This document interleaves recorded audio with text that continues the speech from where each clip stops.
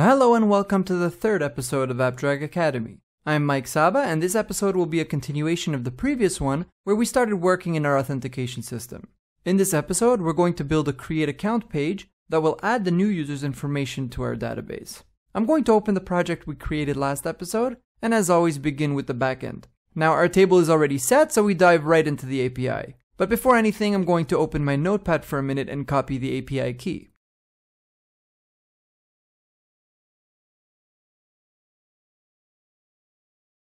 Today's API will be created in Node.js, and here are a few things you should know. Node.js uses modules, which are essentially functions included in the application. Some come standard with Node, others need to be installed, which we'll do shortly, but ultimately you can just go ahead and create your own, which is exactly the way that this function begins. By default, it returns hello from Cloud Backend, but we're going to replace that for our own callback. Exports is Node's way of telling the application that you'll be using this guy, and handler is the name that we gave it right up here. And this module includes 3 parameters. We're going to focus on event and callback. Event is an object that gathers information from our caller, which in our case is the posted parameters. Then our function will take that information, process it with some logic, send the result back to our caller using the third parameter, which is the callback. The module we're going to write will do for us the 5 things we need for our new user to be created. First off, it's going to read our parameters and assign them variables. Second, it'll search the database to make sure the email entered hasn't yet been used. Third, a new and unique token will be generated for our new user. Fourth, it'll insert the values into the table, thus creating our new user.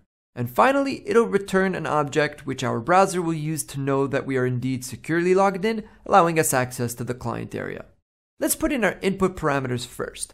We have first name, last name, email, phone,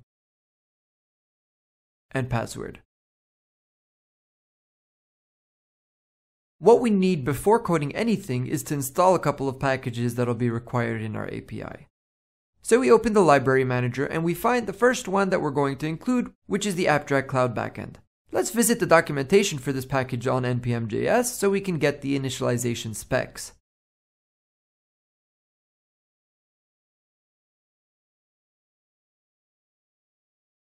We're going to need the API key and the app ID. So for the API key, we copied it a few moments ago in our notepad, so let's just pull it out of there.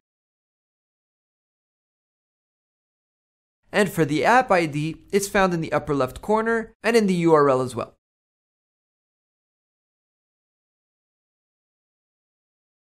The second package we're going to require is the UUID, which will generate for us the unique token for our user. Click the plus to install and check it off to include it. You can visit the npm page if you wish, but we're just going to require it right here. Now let's step into the handler, which will be called upon every API call, and start it off with assigning the variables to our values. Now, in order to ensure that a null parameter returns an empty string and also to ensure single quotes are escaped, hence avoiding SQL injections, I'm going to add a function at the end of our script called cleanVar, and then I'm going to call it by each of my parameters.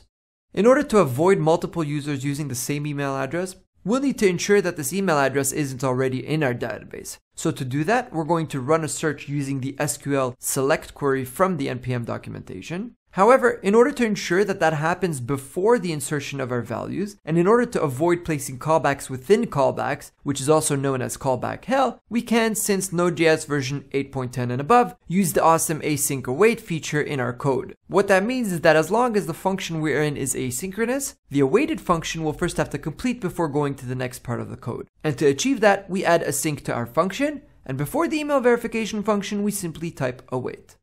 We're going to replace this query for the query that we need, which is to select from our users where the email column contains our email variable.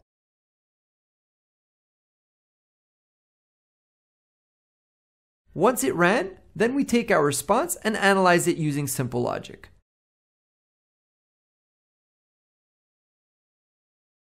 The response is a JSON, so once the object is parsed, we check to see if it's not null, which would then mean that the email already exists. And since it does, we need to return an object with an error value of email already used, and then stop the execution of the account creation process. But in the event that we haven't entered the if statement, we enter the else statement, where we run through the next 3 steps. So let's bring those 3 comments into this block real quick and clean the rest up a bit. First thing we're going to do here is create our user his token ID by creating a var that will call the UUID function. And now we move on to the insertion of the variables to the table. Let's go back to the npm documentation and this time copy the SQL raw query.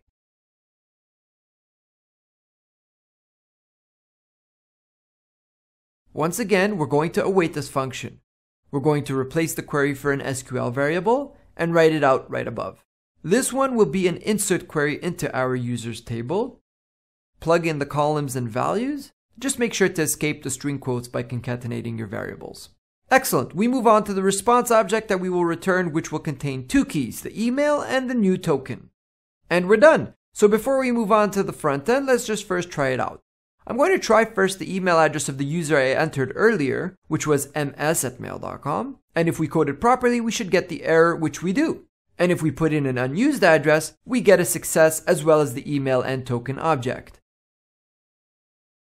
Now let's take a look at the table, and there's our user with his token. So now we move on to the front end.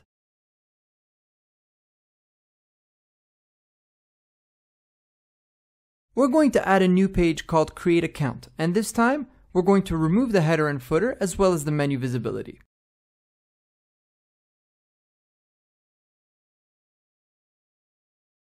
And once again, let's build a nice stylish form.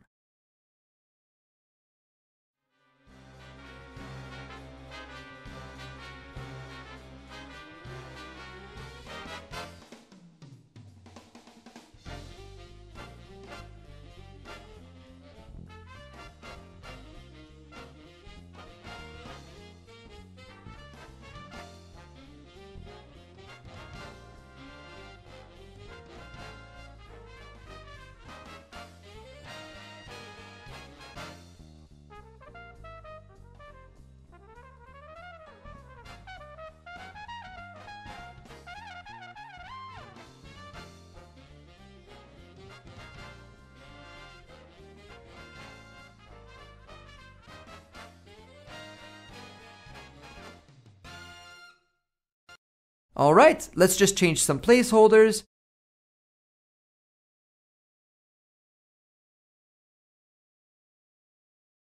This last one is the password confirmation field, and the way to activate that is by going to the validation of the actual password field and selecting the value match of the confirm password field.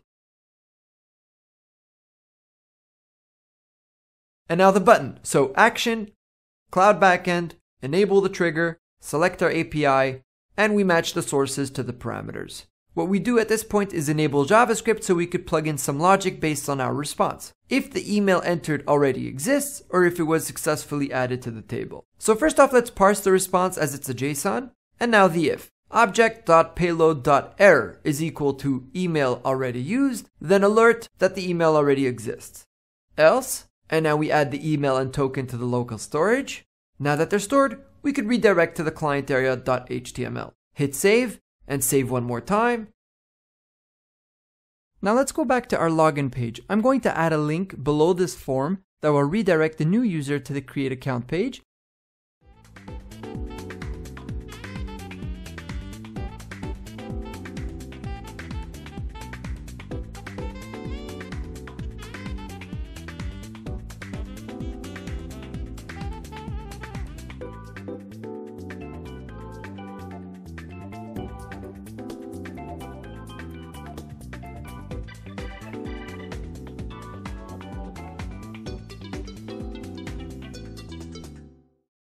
Save, and preview. And now we fill out the form. Let's put in the same email address that we put in earlier just to see the error handling. And there's our alert. Let's change this email real quick. And here we are redirected to our client area. That wraps up this episode of AppDrag Academy.